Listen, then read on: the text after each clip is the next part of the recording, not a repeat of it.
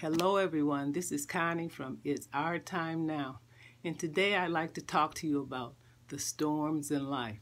I think the title is so appropriate because I'm doing this video from Milwaukee, Wisconsin, and we are in the middle of a big snowstorm.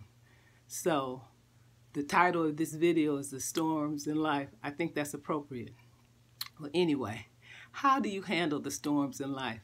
How do you handle things when they smack you in the middle of your face when you weren't expecting it? Well, you have options. You can get angry. You can get depressed. You can stop functioning. You can blame others. You can be non-productive. But I don't know what good that does, because at some point you're going to have to come out of it. And at some point, and why piss everybody off while you're going through something? I think the best way to handle it, or the way that I've chosen to handle the storms that have come to me in my life, is to keep it on the outside. I'm going to be happy regardless. I'm going to trust in God that He's bringing me through this situation. I'm going to use what I'm going through as a testimony to others of God's goodness. And I'm not going to be afraid.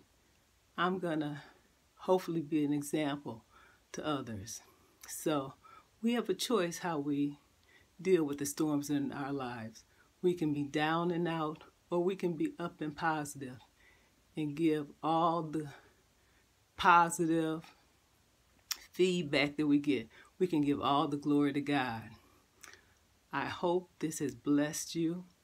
It has encouraged me to keep on, keeping on, keep trusting God. You don't know when things will turn around, so just keep on keeping on.